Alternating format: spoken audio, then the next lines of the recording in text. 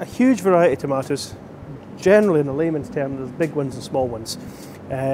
These tomatoes are baby plum, and we'll pick them loose. They would generally go in a salad bowl, but also can just be for grazing and picking in a lunchbox, that sort of thing.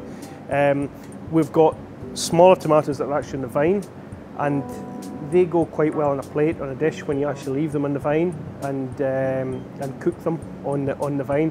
Whereas the larger tomatoes, you would more, slice into sandwiches, that kind of thing.